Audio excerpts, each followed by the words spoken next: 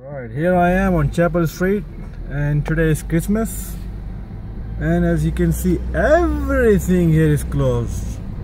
I can hardly see people on, well, except for one wearing a red t-shirt, but it's almost all the shops are closed. Wow, have you ever seen something like this? Not a single person on the Chapel Street. The shops, the restaurants, the tailor shop, the fast food, everything is closed here. Wow, very surprising.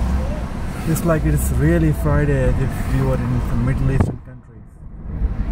So yeah, there you go.